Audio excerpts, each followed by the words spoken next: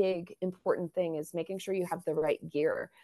Obviously, you want to, anytime that you're looking at the sun, you need to have protective eye gear on, and you want to make sure that those Eclipse glasses follow ISO standards. And then during those moments, those brief moments of totality, you will be able to momentarily remove those glasses and kind of look around. And the other tip that I like to give people is, of course, looking up at this, amazing celestial event, but also looking at those around you and seeing the reactions of other people that you're watching it with. I feel like space is our shared past and our shared future as a species. And I think it's something that's really special and unifying to be able to share. And so I, in particular, am very excited to see my mom's reaction and my 6-year-old daughter's reaction